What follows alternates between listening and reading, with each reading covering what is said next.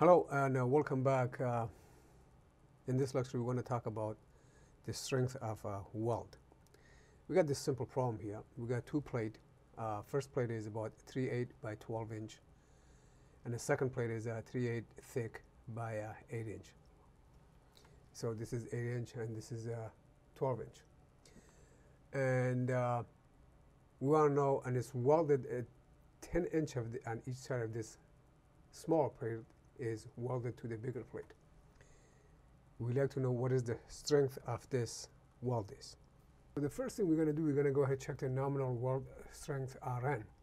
And if we look at the equation from AICS J2-2, Rn is equal FNW times AW, and so we're going to go ahead and say Rn is equal, FNW is basically 0.6 times the 70 KSI. Then we have, this is a 1/4 inch thick, and we have to multiply 1/4 inch by 0.707 because of what is mentioned in the spec, and doing at the 45-degree angle that the throat can fail. That is probably the weakest spot. And multiply by the length, so the area is basically thickness times the length. So the length we have is a 10 inch here and 10 inch here, so makes it 20 inch. That means time 10 plus 10, and so Rn comes out to 148.5 kip.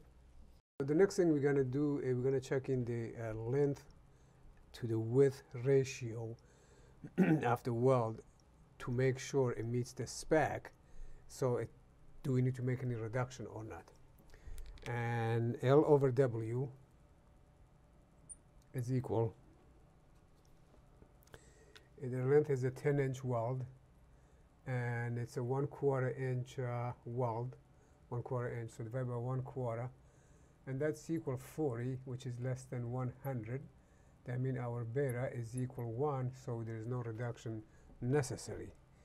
So what we're going to say, all right, phi times Rn, which is 1.75 times 148.5, and that comes out to 111.4 kip. And on the same side, we're going to say Rn divided by omega comes out to 148.5 divided by 2, and that comes 74.2 kip.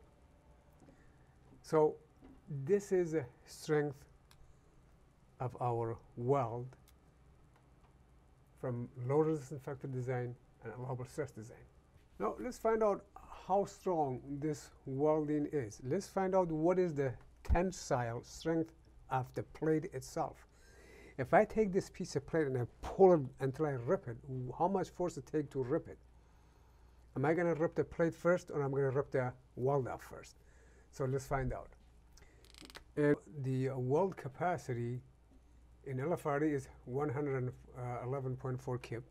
That's how strong that weld is. If you want to pull it up, if you want to pull the part, it takes about 111.4 kip.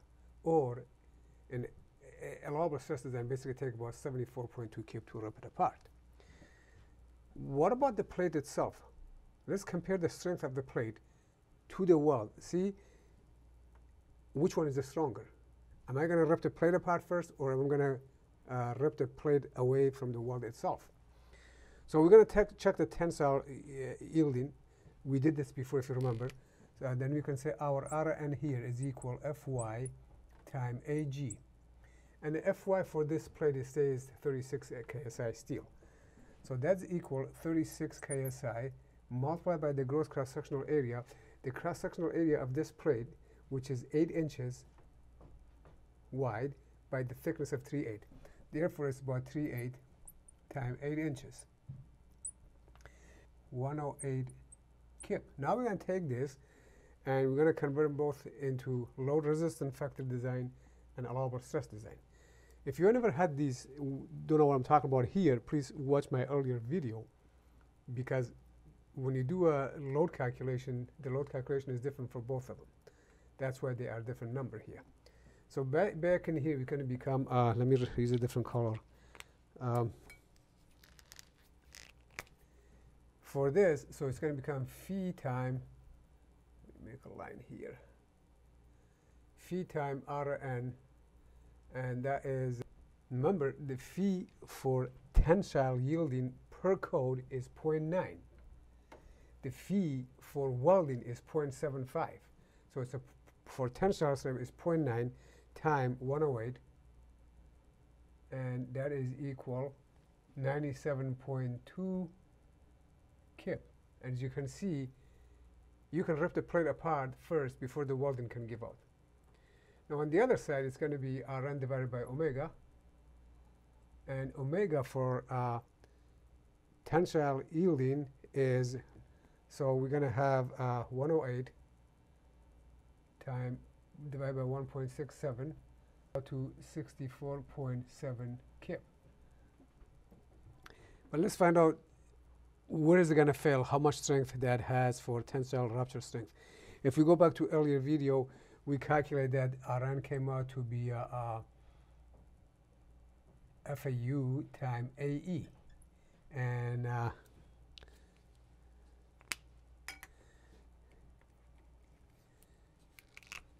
AE is basically AG times U. So we have to figure U out.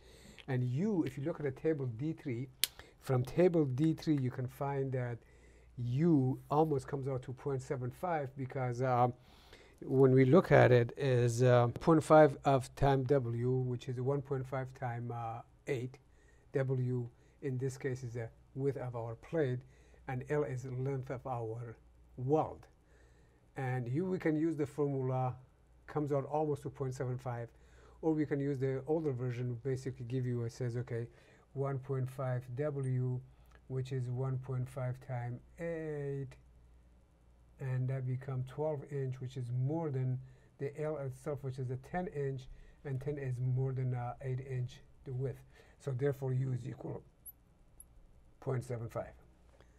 So now this comes out to 58 times 38 by 8 by 0.75, and that comes out to 30.5 kip.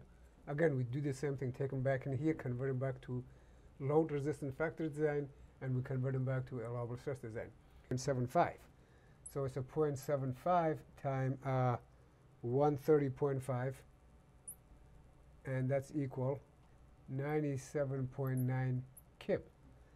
Same thing here, Rn divided by omega comes out to 130.5, and omega for tensile rupture per spec is 2, and that equals 65.2 kip.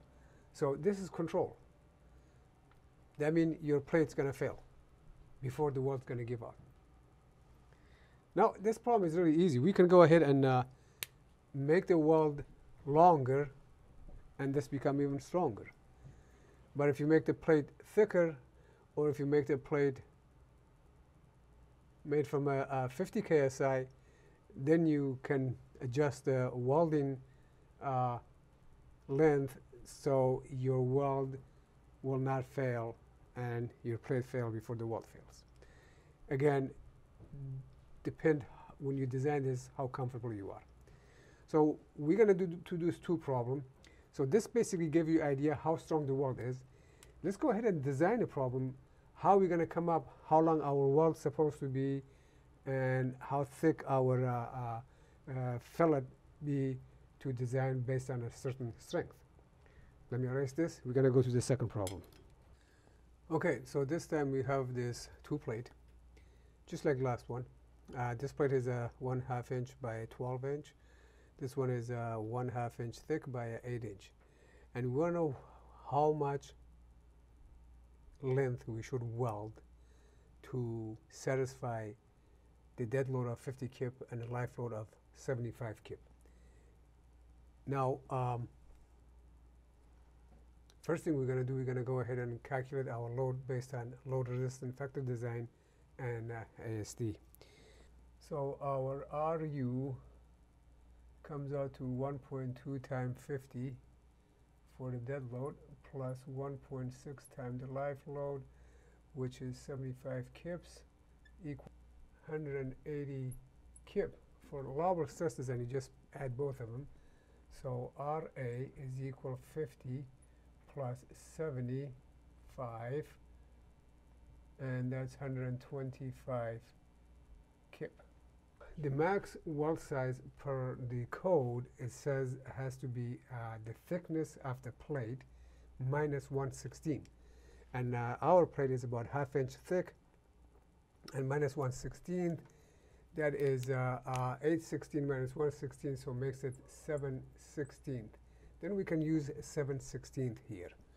We want to know how strong the 7/16 weld is per 1 inch per inch. And we know the formula that we had before was F. So the strength of the 7/16 is basically, per formula, is FNW times AWE. So this was 0.6 times 70.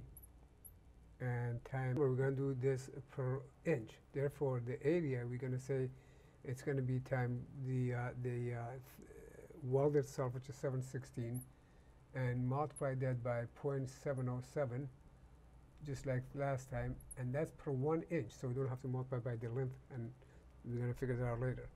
So Rn comes out here equal, this is 1299 kip per inch. Take this number, put it back in here, and figure it out in both load resistance factor design and ASD. And I'm going to have 1299. Remember, the phi is 0.75, so phi times Rn is equal 0.75 times 1299, and that is equal 974 kip per inch.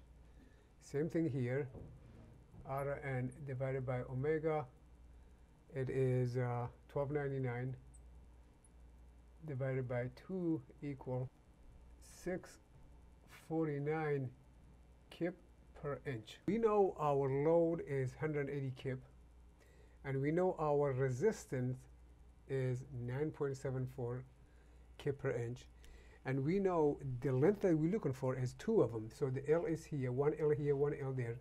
Then I'm going to say, okay, 2L is equal 1 here, 1 there, and the resistance, the applied load was 180 kip, and the resistance was 9.74 kip per inch. So now this number comes out 18.48 inches. So if we divide that by 2, become 924. So L is equal 9.24. So use